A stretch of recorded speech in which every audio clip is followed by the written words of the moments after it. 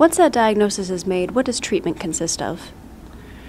Treatment in the mare and in the stallion is based on combination of scrubbing with an antiseptic, and we're talking about, in the case of the stallion, the external genitalia, with focus on those sites where we know the organism has a predilection for the urethral fossa, the urethral sinus or diverticulum, and also the external surface of the penis and the sheath.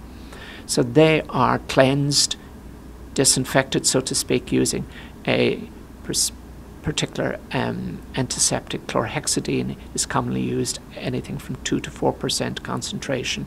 And then the external genitalia are, if you like, anointed or packed with specific antimicrobials. In some cases, and traditionally, nitrofurazone ointment was used, but additional to that now, silvadene ointment has also been used as an alternative therapy. It really doesn't matter, because the causal bacterium of CEM is widely susceptible to many, many antimicrobials. These two have been shown to be successful in eliminating or cleansing or getting rid of this organ where it's a contaminant in the external genitalia, the stallion. The case of the mare, it's somewhat similar, except the concentration, the focus is on the terminal or distal reproductive tract, specifically the clitoral fossa, the clitoral sinuses in the mare. They basically need to be, again, cleansed.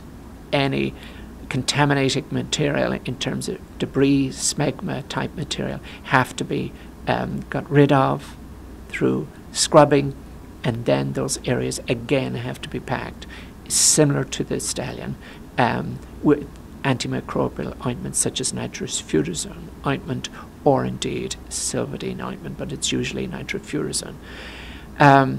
Additionally, in the case of the mare and even in the case of the stallion, sometimes it requires systemic antimicrobial treatment to finally eliminate or get rid of this organism from the reproductive tract of the stallion or the mare, as the case might be.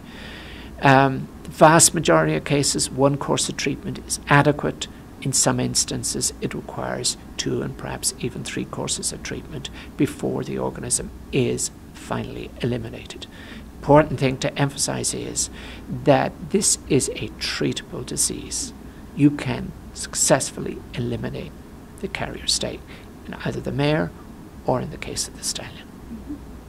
As the situation develops, if people want more information, where can they find some resources online? There are various reviews of contagious equine metritis, or CEM, in the scientific literature, but if you're looking for a very good, very inclusive, comprehensive review that's interpretable or readily intelligible by horse owner, horse breeder, veterinarians included, then I think the review article that the horse has put together on this disease is a very good starting point. It answers many of the commonly posed questions with regard to the disease, diagnosis, treatment, and so on. Great. Thank you so much, Dr. Timoney. Oh, you're welcome. You can also visit thehorse.com for updates to the news story as the situation continues to develop.